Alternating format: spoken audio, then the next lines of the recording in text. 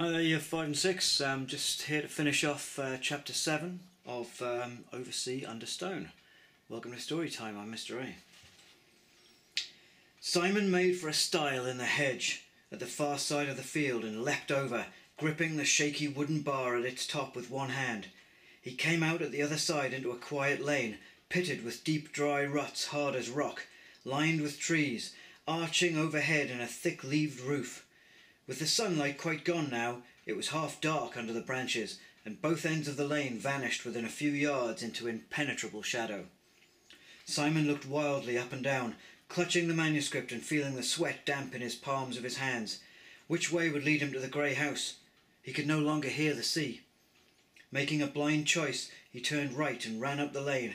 Behind him he heard the clatter of the boy's boots climbing over the stile. The lane seemed never-ending as he ran, dodging light-footed from side to side to avoid the ruts. Round every bend there stretched another, curving on in a gloomy tunnel of branches and banks, with no break anywhere in the gateway or another field. He could hear the beat of the boy's feet behind him on the hard dry mud of the lane. The boy shouted nothing now, but pounded along in grim silence. Simon felt a thread of panic creep back into his mind, and he ran more wildly, longing to get out of the cavernous lane and into the open air. Then, facing him round the next bend, he saw the sky, bright after the gloom, and within moments he was out again, running on a paved road past quiet walls and trees. Again he turned automatically without time to think where he was going, and the rubber soles of his sneakers pattered softly along the deserted road. The long, high, grey wall along one side and the hedge of a field on the other gave no sign to tell him where he was. More slowly now, he knew, for try as he might, he was beginning to tire. He began to long for someone, anyone to appear walking along the road. The boy's footsteps rang more loudly behind him now, over the quiet evening twitter of birds hidden in the trees. The sound of the feet, so much noisier than his own, gave Simon the beginnings of an idea, and when at last the road branched off, he put on a desperate burst of speed and ran down the side turning. The wall ended at two battered gateposts through which he glimpsed an overgrown drive. Further down the road he caught sight of the rising tower of Trewiswick Church, and his heart sank as he realised how far he was from home. The boy Bill had not turned the corner yet. Simon could hear his steps gradually growing louder from the main road. Quickly he slipped inside the deserted gateway of the long drive and wiggled into the bushes which grew in an unruly tangle beside the gatepost. He jumped with pain as thorns and sharp twigs did something.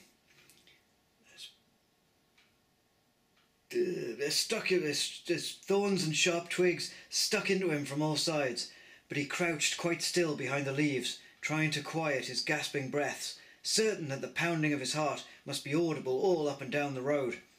The idea worked. He saw Bill, dishevelled and scarlet, pause at the end of the road, peering up and down. He looked puzzled and angry, listening with his head cocked for the sound of feet. Then he turned and walked slowly towards Simon's hiding place down the side road, glancing back uncertainly over his shoulder.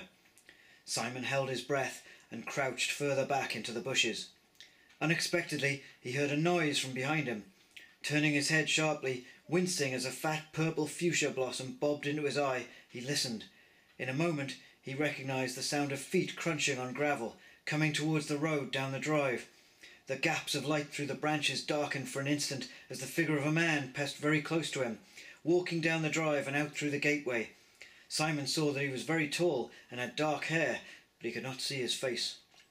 The figure wandered idly out into the road. Simon saw now that he was dressed all in black, long thin black legs like a heron, and a black silk jacket with the light glinting silvery over the shoulders.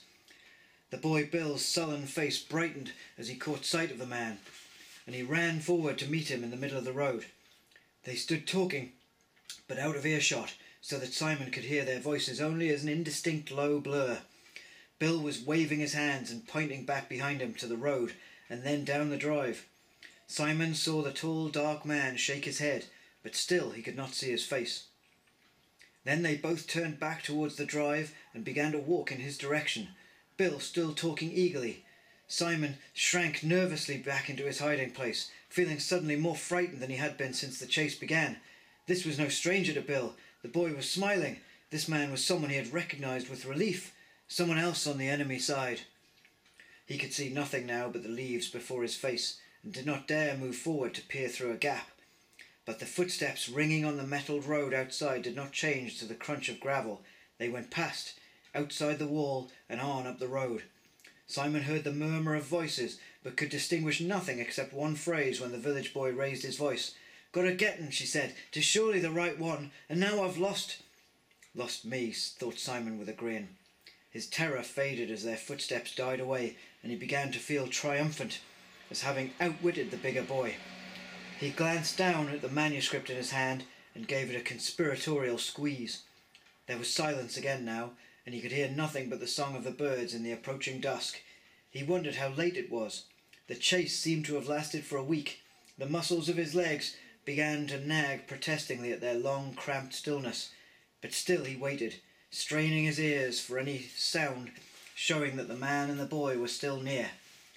At last he decided that they must have gone out of sight down the road. Clutching the manuscript firmly, he parted the bushes before his face with one hand and stepped out into the drive. No one was there. No one moved. Simon tiptoed gingerly across the gravel and peered up and down round the gatepost. He could see no one, and with growing cheerfulness he crossed from the gateway to make his way back to the road from which he had come. It was not until he was several paces out in the open that he saw the boy Bill and the dark man standing together beside the wall 50 yards away, in clear view. Simon gasped and felt his stomach twist with panic. For a moment he stood there, uncertain whether to bolt back to the shelter of the drive before they could see him. But as he hesitated, mesmerised, Bill turned his head, shouted and began to run, and the man with him, realising, turned to follow. Simon swung round and dashed for the main road. The silence all round seemed suddenly as menacing as the leaf-roofed lane had been. He ached for the safety of crowds, people and cars, so that at least he would lose the awful sensation of being alone, with feet pounding after him in implacable pursuit. Down the side road, round the corner and along the wall of the churchyard. Faster, faster. Simon's heart sank as he ran. His legs were stiff after the cramped pause in the bushes, and his whole body was very tired. He knew that he would not be able to last very much longer. A car passed him, travelling fast in the opposite direction. Wild thoughts flickered through Simon's mind as he felt the road beating hard through his thin rubber soles.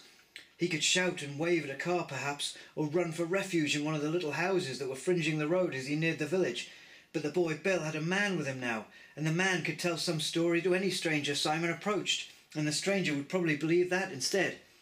"Stop!" a deep voice called behind him. Desperately, Simon tried to fling himself forward faster. Everything would be over if they caught him. They would have the manuscript, they would have the whole secret. There would be nothing left to do. He would have broken the trust. He would have let Gummery down. His breath began to come in great painful gasps, and he staggered as he ran.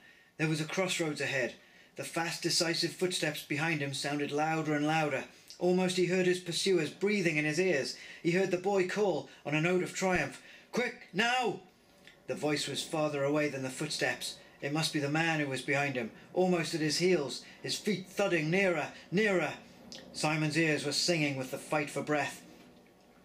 The crossroads loomed ahead, but he could hardly see it. He heard half-consciously the noisy roar of a car's engine, very near, but it barely registered in his weary brain. There was a rattle and a squeal of brakes, and halfway across the crossroads he almost collided with the rusting hood of a big car. Simon slithered to a halt and made to dodge round it, aware only of the danger at his heels, and then, as if the darkening twilight sky were once more flooded suddenly with sunlight, he realised Great Uncle Merry was leaning from the window of the car. The car's engine revved up again with a thunderous roar. "The other side! Get in!" Great Uncle Merry yelled at Simon through the window. Sobbing with relief, Simon stumbled round the back of the big estate car and wrenched at the handle of the door on the other side. He collapsed into the creaking seat and pulled the door shut as Great Uncle Merry let in the clutch and slammed his foot down on the accelerator. The car leapt forward, jerking round the corner, and then they were down the road and away. Great Uncle Merry to the rescue! Alright, thanks for listening everybody. I'll be back again tomorrow with the start of Chapter 8. Take care, have a great day. Bye bye.